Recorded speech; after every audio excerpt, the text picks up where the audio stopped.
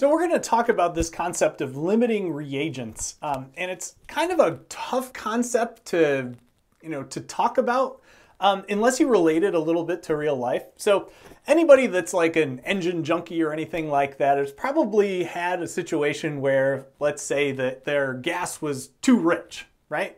And one of the things that happens is you'll notice that like your engine will run really rough and a bunch of black smoke will be belching out to the sides. And all of that has to do with this fact that you've kind of set up a limiting reagent situation without really knowing it. So keep in mind that when we have a balanced chemical reaction, which by the way, I just balanced, hopefully it's correct, something like this, right, is that these numbers, these coefficients are telling us a molar ratio of everything that needs to come together to run this engine the most efficiently, right? This is just ethanol, right? So I'm pretending I have an ethanol engine, I guess.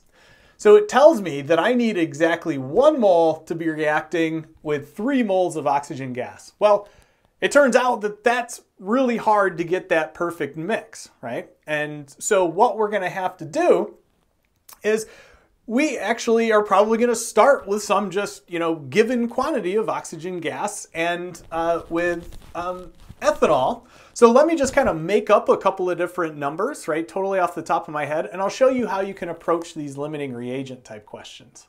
So here's just some numbers that I made up, right? Let's say that we knew we had 20 grams of this and 7.5 grams of oxygen, but we need to know which one is present in excess, right? It turns out that because this 1-to-3 ratio is all in terms of moles, guess what the first step you're going to do is convert everything to moles. This guy, right, we're going to convert this guy into some number of moles using the formula weight of that thing. We're going to convert this guy into the number of moles of O2. And then we're going to take the very next step to actually change so that those mole amounts are the same units so that we can actually make a comparison. So bear with me. Okay, so what we've done is we've calculated using the molar masses. I didn't actually show the steps, but we should know how to do that already. To determine the number of moles of each one of these things, right? Remember, anytime we're given grams, we're pretty much going to convert to moles using molar mass. And so now, though, we have a situation where we're kind of comparing apples to oranges, and we're not sure which one of these is truly the limiting reagent, right? Which one of these is going to limit the amount of product that we form? And it all is going to depend on this 1-to-3 relationship. And some people are a little better at doing this than others. But let me show you kind of the fail-safe way of comparing apples and oranges here to determine what the actual limiting reagent is. So what we've done is I've taken just one at random, right? I don't know which one is limiting. So I'm just going to let my brain run free, which is kind of dangerous. And what I'm going to do is I'm going to take this value that was based on that 20 grams and convert it into the number of moles of oxygen that that thing would need, right? And I'm going to compare that number of moles to the number of moles of O2 that I end up with. So the real question, as always, is what number goes where? Well, this is a mole over mole looking thing, so that tells me that I have to look at my balanced chemical reaction. What number goes where? Well, the 1 is going to go with this unit, the 3 is going to go here. And so I'm going to do that number times 3, and I'll actually, let's see, I'll draw it in black down here, and then we'll compare both of those numbers. I did the calculation. It turns out that that number of moles of ethanol would require that many moles of O2. One of the things that you'll see is that I supplied the system with not nearly enough O2. Right? And so now we have two numbers that we can directly compare and determine which one of these is going to limit the total amount of product that I can form, and also which one of these reagents is in excess, or I should say reactants are in excess.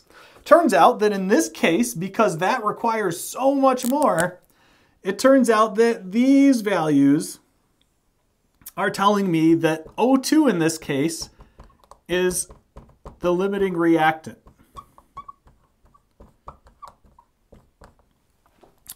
And as I said, when your gas is too rich, right, it means you have too much fuel there. And so this is a perfect example of where that's happening. This reactant, right, that right there, that 20 grams, that's going to be more than enough, right? I flooded the carburetor intake, basically. And this thing is then termed an excess reagent. Right? So we have the limiting reagent, right, which is going to dictate how much product we're going to form. So now if I wanted to, I could use that mole amount to determine how many moles of CO2 that I formed and how many grams of CO2 I could have formed. And then there'll be a certain amount of this excess reagent that's just kind of, hanging out, not reacting in the carburetor compartment. So limiting reagents, it really is just kind of an applied molar ratio kind of problem, and really does come down to just taking any number in grams, converting into moles, and then that final step is to take at least one of these things and convert them into the moles of the other thing and just do a direct comparison. Whichever one is smaller is called the limiting reagent. Hope this helps. If you have questions about it, I'd be more than happy to show you a couple of more of these questions in office hours. You'll certainly have some on your sapling homework. Woohoo! I decided to add this last little simulation just because a lot of times when you talk about limiting reagents, you kind of get lost in the numbers. There's so many concepts going on there with like molar masses and moles and balanced chemical reactions and all that. I just thought this would kind of help to make some bridges to kind of what all of this like symbology actually means in terms of what's actually going on.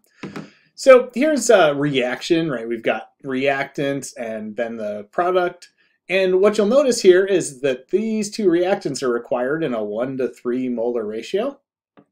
And so what we're going to do is we're just going to kind of arbitrarily throw a bunch of these into the system, right? And so you can notice here that my my ratio is definitely not 1:3, right? In fact, this is a 2:3 ratio. So this is a great example of a limiting reagent type question, right? Obviously, the fact that when I go from kind of what the world started to what the world now is, you'll notice that there are these two nitrogen molecules just kind of hanging out here, right? And so that's a perfect example of where, that's great that I started the system with, I tried to do a 2:3 ratio, or I put too much nitrogen in there. So what the heck happens to it? Well, it just can't react, right? There's not enough hydrogen around for these two nitrogens to actually react. That means that this is going to be considered my limiting reagent. And that's something that really confuses students, right? Because they'll kind of just look at the total numbers here and say like, well, this one has 6 and that only has 4. Yeah, but the actual ratio that's required is 1:3. So even though there is more hydrogen gas present, it turns out that there's not enough, right? In order to have enough to make all the ammonia that we need to make, right? This being ammonia right here. You'll notice that, well, I've got these 2 additional nitrogen molecules, right? That's the excess reagent. And so in order to get this thing to react, right, I have to essentially add another 6 hydrogen molecules, right? In other words, I need 3 hydrogen molecules for this. I need 3 hydrogen molecules for that. And when I do that, let's get this to count up to 6, and if we'll go there, 1, 2, 3, oh, no, it won't go there, sorry. But anyway, you can see that, this is some place that, it hopefully will give you kind of a better idea of what this whole limiting reagent thing is talking about. Let's try one of the other simulations. So here's another example, right? We've got a 1:2 ratio that's required.